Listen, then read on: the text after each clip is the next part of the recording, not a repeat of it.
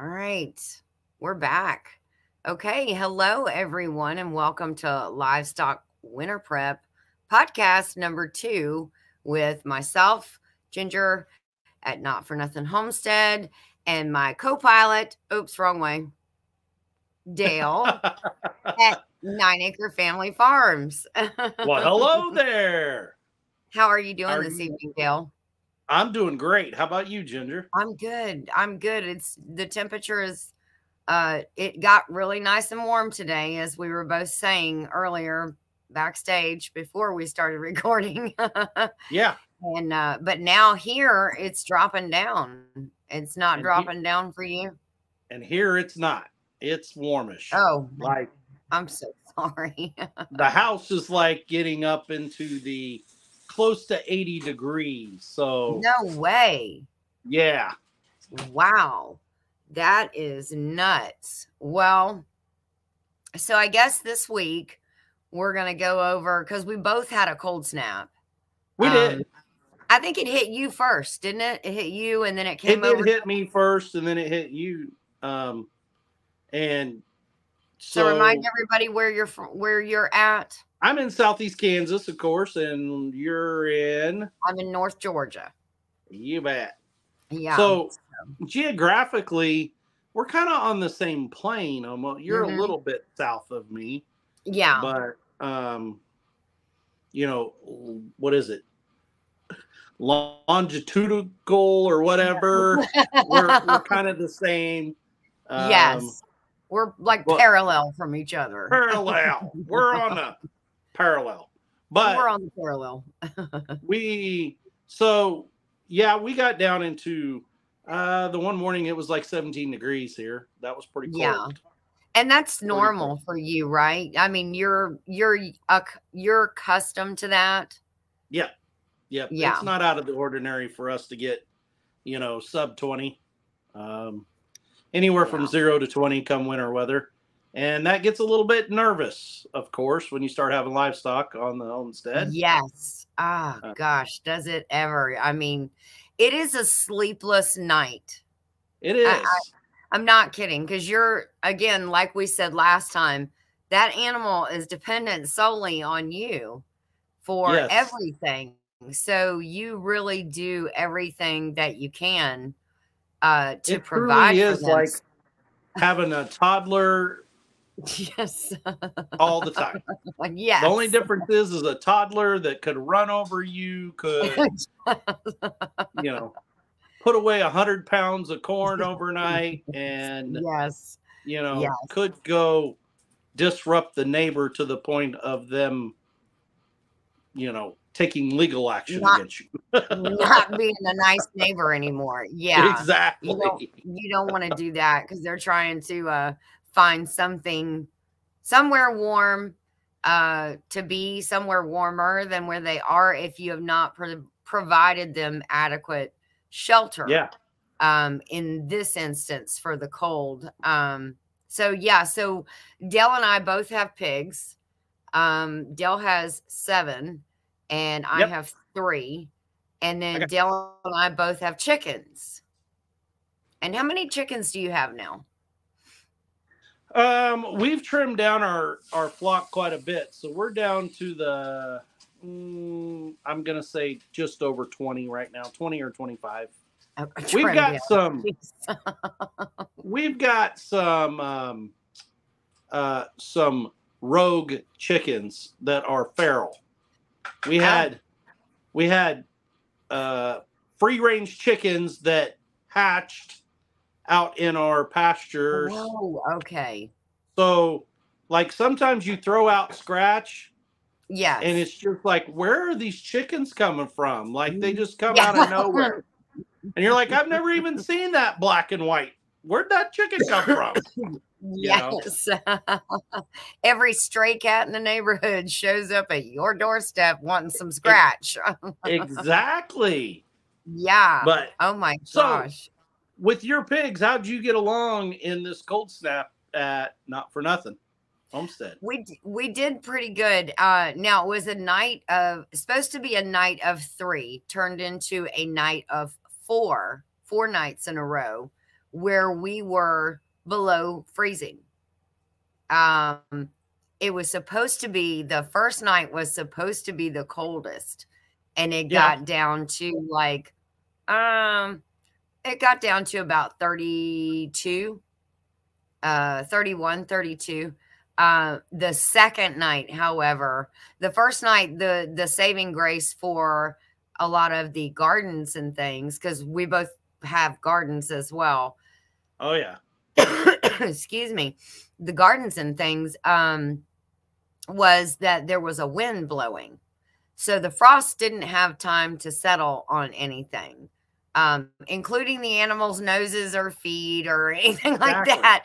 And, you know, I noticed that the bulls, night one, when I went to go see like the chickens water, the bowl was fine. And that was supposed to be the coldest night. And so I was like, oh, wow. Okay. So, you know, the next 2 nights, which again turned into 3, the next 2 nights are going to be a breeze, you know, compared to what I've felt tonight. Still, it's a sleepless night. I mean, I was out there the first night at midnight, making sure that the water was still flowing well for everybody. I mean, I was down there with a flashlight, and I walked in and all the chickens are I have like 2 different roosts.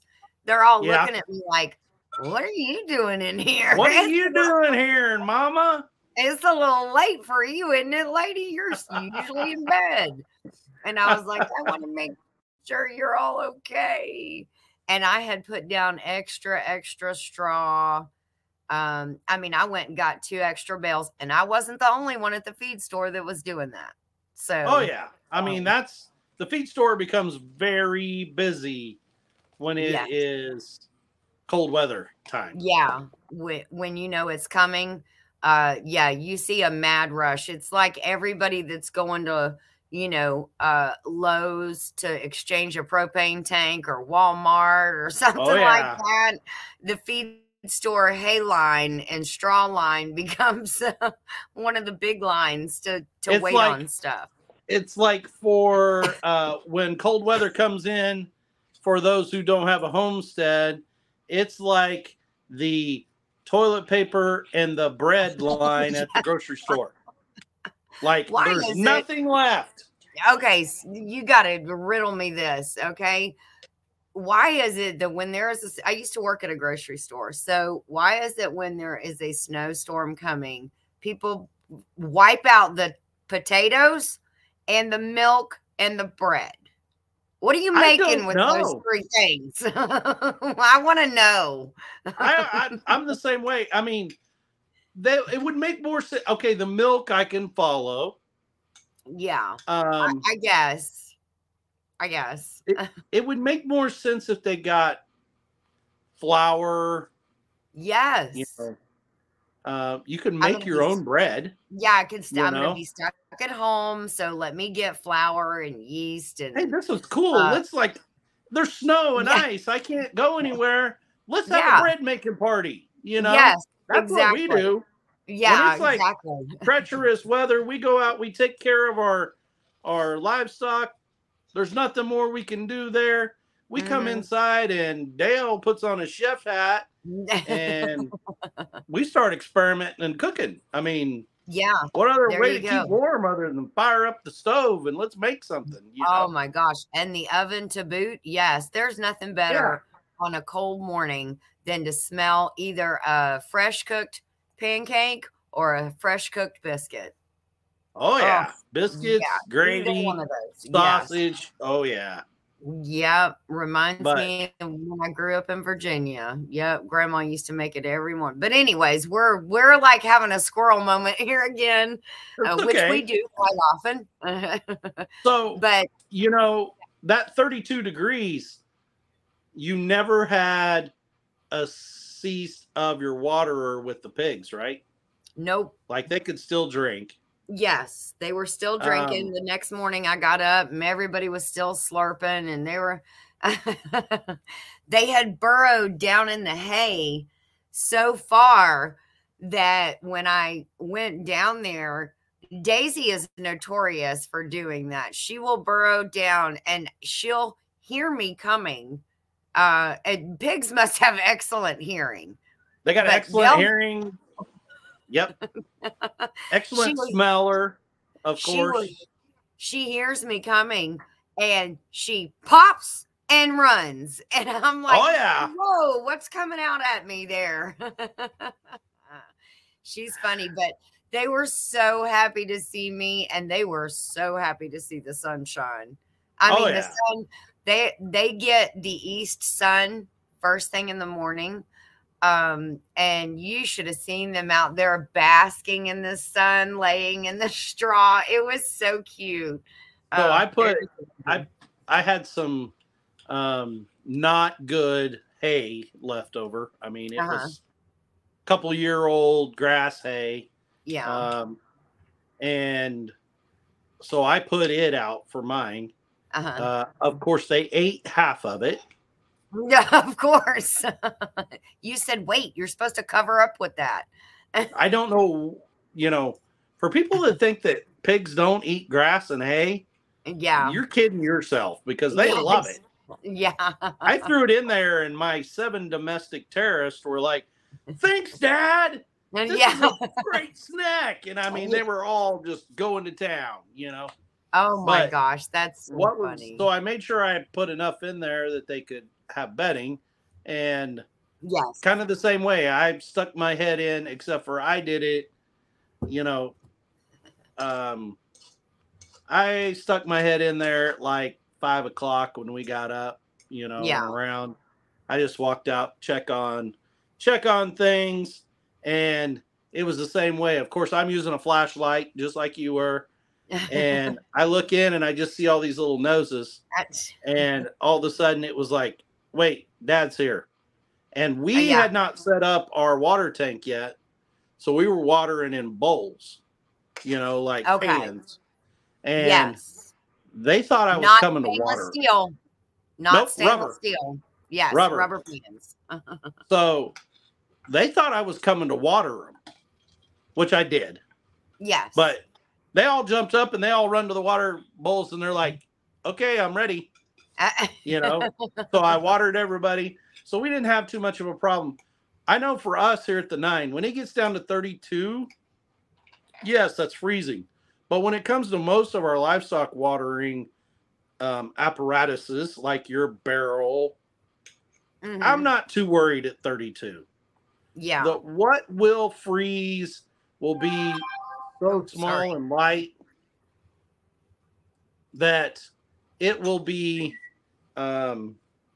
small enough that they can normally break that crust, or they can, and they can still get water. It'll just be a skim on the top. It would take several days at 32 to get us to the point that it will freeze hard enough that they can't do anything. Yeah. Yeah, exactly. 32 at day and night, like Lisa just said. Okay. Straight across the board. No ups and downs, like jumping up to 50. Yeah. So like 50 during the day, you got to remember, it takes that water several hours to get down to 32. Yeah. When you're talking about that much volume. Now, I just set up our big IBC tote waterer, and nice. Kind of the same way. We're dealing with 150 plus gallon of water. Now the biggest problem I have with freezing at the very first, when it gets to inclement weather, of course, is that pig nipple. That stainless steel nipple sticking out there, exposed to the air. And I asked about. Dale when when Joey installed the one that we got. I asked Dale the other day, because we have one of those because Dale had suggested it. Sorry, I'm not phrasing this right now. No, you are. And I asked Dale, I was like, okay, so are one of the pigs going to end up like, the little kid on A Christmas Story, where they get stuck to the metal pole if they go and it's already frozen? And what did you say, Dale? No. That's not going to happen. You're not going to have to go out there and grab a hold of Daisy's ears and pull her off like Dumb and Dumber. Because you know it's going to be her. Oh, yeah. She gets... Isn't it funny how we have that? We all have that one. That one. That is just like, cannot keep out of trouble. Like, I know. We have one that we were filling our pans up before we switched to the, the full water tank. Yeah. We were filling those pans up with a sprayer nozzle on a hose. Yeah. And we have this one that decided, water comes from that spigot that's in their hand, and would sit there on its hind legs and try to bite the nozzle. And of course, the nozzle's up here and your hand's here. So where do you think that they would nip at? Your hand first. Yes. Yes. Oh my gosh. The first couple times that a sub 50-pound pig does that, you're going to go, oh, that was cute. Yes. But now make that pig a 90 to 100 pounder, and they do that, and you're like, that really hurt, dude. Yeah, don't be doing that no more. It's not funny anymore. Mommy doesn't think it's cute. No. So they now have graduated from the barn out to the lots, and oh, really? You've moved them out, huh? That same pig that she's ornery, yes. She's the one that goes to every fence, and she's the one that has her head stuck through the fence. Oh. She's the one that climbed up on the fence. She's the one that's, my buddy's laying over there minding its own business asleep, and walks across the pen just to root him in the side and wake him up. Wow. That's the one that's going to get her butt kicked at recess a lot. Okay? I'm going to name her Lucy. She's Lucy. From the Charlie Brown. Yes. She's the one that pulls the football out from all the rest of them, stuff yes, like that. That's it. You little troublemaker, you. Exactly. I don't think Daisy intentionally does all these things. But yeah, poor girl, she has been the one that trouble has landed on her head. So she's not intentionally going after anybody. Now, Link, on the other hand, yes, he will go over and poke the bear, which would be Wilbur. And let me tell you something. He's regretted that decision a couple of times. I can hear him out there. But Daisy just seems to fall into trouble. She never does it intentionally. It's not anything that she's trying to do, but the poor thing, it just always seems to be her. But yeah, and it always seems to be, there's always that one.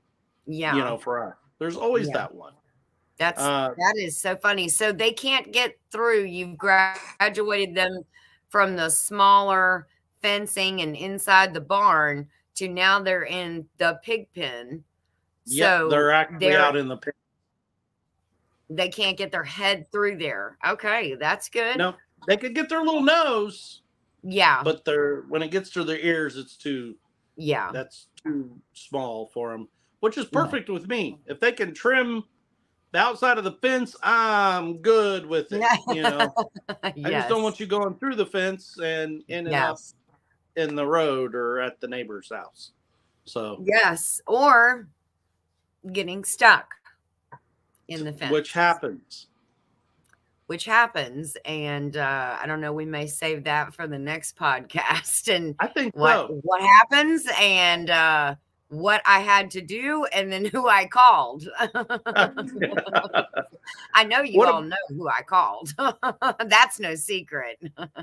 I don't know who you called. I called Nana. No, I'm kidding. I called Dale. I called Dale. But so we had 4 nights of it. How many nights did you have? We had 3 nights that were pretty cold. 3. Yeah. 4 days total. Was your first one the worst? No, the second one was the worst. See, those stinking weathermen, they lie every time. They lie like sheep rugs. I can tell you this though, man, it kind of makes you move with urgency around your homestead. It sure It kind of does. reminds you that and of course,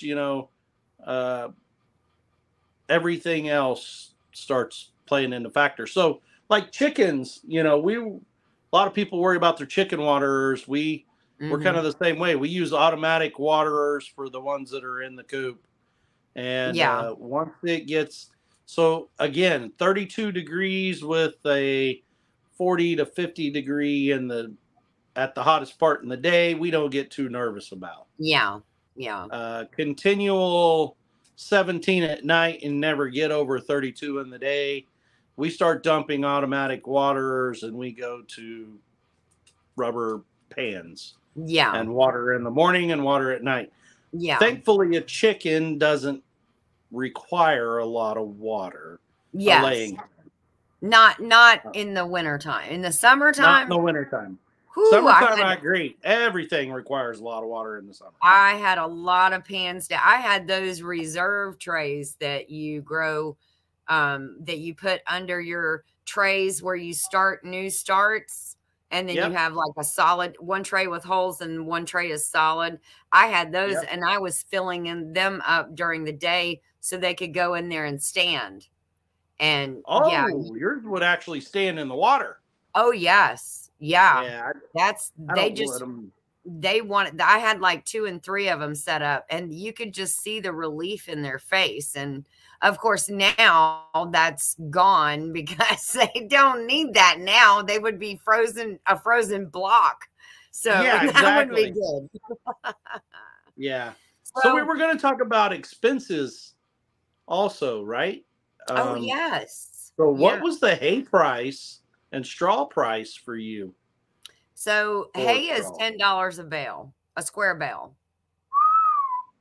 Yeah. And that's pretty much countrywide because that's not too far off from where it is here. Is it? If you buy it at like a feed supply store or something like that. Yeah. If you can find a farmer to buy directly from, you may be able to get $1 or $2, less. Yeah.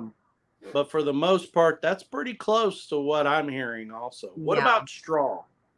Now, straw, I'll be honest with you, I was not paying attention when I bought it because I bought it with 3 other bags of feed.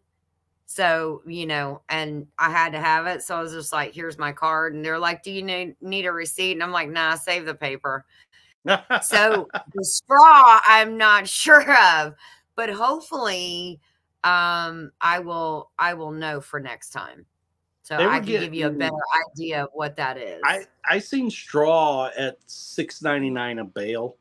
Really? At our local store. And actually, to me, I kind of thought and that's that may be on the cheap side. That was for a square bale. Yeah, that is on the cheap side. I thought that was probably on the cheap side. Yeah. Now, of course, we are in the heart of wheat country here. Yeah. So that might be there's lots of wheat straw available. Those that bale it, they're becoming fewer and fewer that will do small square bales. But it is so beneficial for your livestock. Especially bedding wise. Yes. And from everything that I've read, for the most part, the straw holds up better than the hay does. So that is why I bought straw for the chickens. And I'm going to tell you, it is going a lot further than the hay did. Smell will be less. Breakdown of it. Yes. Smell is your moisture content. The moisture content, of course, in the hay is more than what it is in the straw. You've got more surface area in that straw. Yeah. Now, a lot of people fall into the myth of, well, they don't have straw, so I'm going to use wood shavings for cold weather bedding. Yeah. And I don't want anybody to think that I'm trying to say that shavings don't make good bedding. We use shavings in our chicken coops extensively. Yeah. It makes great bedding for absorption of stuff. It smells better. Yeah. Yeah. Of by stuff, I think everyone knows what I mean. Yes. Things that are processed food and Yes. water. Yes. But now Now, you're talking about thinly shaving, or are you talking about the thicker we shaving? use large flake, so the Okay. big flakes. Okay. Now we have in the past got a bag of the really fine, like curly Q shaving. Yes. Yes. And we'll use that in nest box. Yeah. Okay. Hens just seem to like it in nest boxes. Yes. But the big, large flake is what we're after. It does a good job. Now, in the pigs are for the larger livestock, same way. It works really good for absorption to keep that moisture away, to maybe help keep that, keep it sanitary. Yeah. But heat wise, you're not really helping them. No. I mean, it Because would one take sit on it and they're smushed it. Yeah. It would take an extremely large amount for, say, said piggies, like we've been talking about. Yes. To dig in enough and give themselves enough cover to keep themselves warm. Where that straw is such a better alternative. Yeah. They've done, I just can't say enough about the straw. And I'll tell you, I put some down there where the pigs are too. And it is really standing up to them as well. I mean, they're big, so they're not little ones like yours, but still, I mean, by this time, if it was hay, it would have been matted down almost into the clay soil, rocky soil that we have. And it's still got a good bit of fluff to it. I can still see Daisy nestling down in there. So I know it's got some fluff to it still. And let's be honest, what you're doing by putting that hay and that straw down in your sacrifice pen, let's call it, where you have your pigs, right? Yes. Yes. Because you sacrificed that piece of ground out of your homestead that you just said is high in clay, high in rocks. So let's take those pigs, let's take that hay and straw, let's continuously keep putting it in the pen with them. What are we building? We're building a composting on a large scale, right? Yes. So instead of what people think that it's going to do to the ground by putting those pigs there, we're going to tear that ground down. Instead, we're going to start building organic material up on that ground, and actually turns into building better ground there. Yes.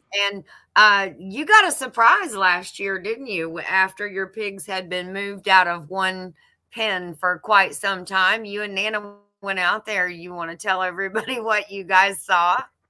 So because you said, I'll be dang. Guess what's growing out of the middle of the pig pen?